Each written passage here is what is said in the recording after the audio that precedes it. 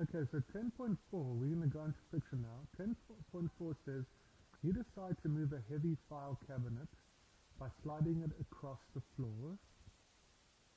You push against the cabinet, but it doesn't move, doesn't budge. Draw a free body diagram for it. Okay, so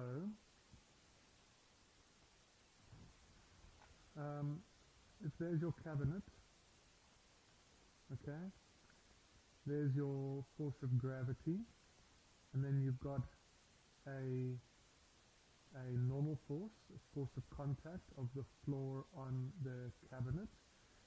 Then you've got an applied force. This is your force that you're pushing, so F applied. And then there will also be F contact force, but this is a tangential one of the floor on the cabinet. So actually it should be something like this. F applied, F tangential, F normal, and F gravity. Okay? And remember that your acceleration equals 0. So all of these forces are balancing out. Okay? Now we consider friction. This force that that's opposing us, we're trying to apply a force to get it moving. That force there is actually your friction force, and this is the tangential component of the contact force exerted by the floor on the cabinet. So there are two contact forces. There's a normal contact force and a tangential contact force.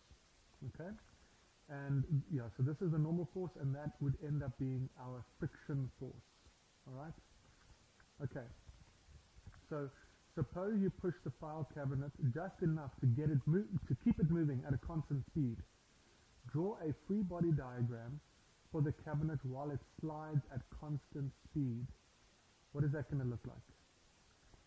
So you get it moving, and now it moves at constant speed.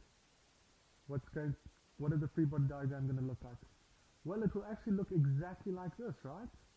Because the forces are balanced. You're applying a force. There's going to be gravity and a normal force, but then there's going to be an opposing tangential force. And this force will exactly balance the applied force because our speed is constant. Okay. I hope you got that. Now the next one is, suddenly you stop pushing. Draw a free body diagram for the file cabinet at this instant. Well, what happens? What happens when you stop pushing? This guy goes away.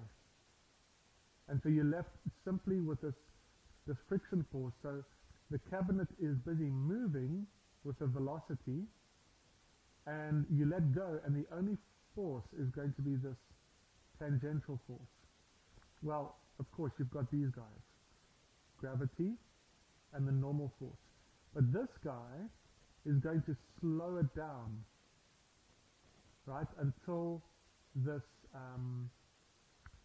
cabinet stops moving. So let me be a bit more accurate. You're just going to have this tangential force, and you're going to have your F normal and your gravitational force. Sorry, gravitational force. Those three forces, that's what you're going to have. Okay? Okay, that's enough for now. We will actually go into what causes friction in the next one.